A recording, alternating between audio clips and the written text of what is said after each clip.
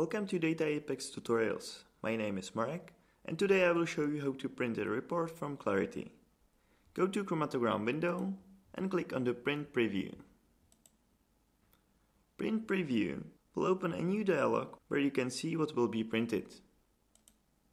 If your report is missing some information or there is something that you do not want to print, close the preview and open Report Setup dialog using the icon of a printer, or go to File and Report Setup.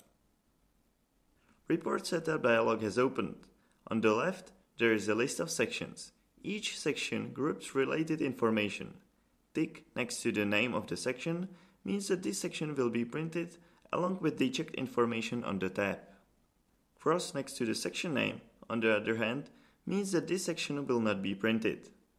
To enable a section for print, click on the Sections tab and check the Print checkbox. Then if there is anything more you would like to print, check the corresponding checkbox as well, for example Info and Parameters. To change the order of the sections and thus the order of the sections in the report, simply drag and drop the sections where you want it. Only checked options will be printed on the report.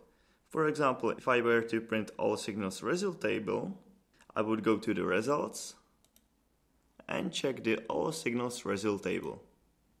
Using the preview button, you can easily view your settings for this current report. As you can see, this is my all signals result table which I have just checked. Once you think your report is ready, you can print it, print to PDF, which will save the report as a PDF file, or send the report using your email client. After printing or by pressing the OK button, all changes made to your report are automatically saved to the current report style, whose name is displayed in the header of the dialog. In this case, it is the chromatogram. Choose a different report style by pressing the Open button. Thanks for watching and keep an eye for next tutorials about printing.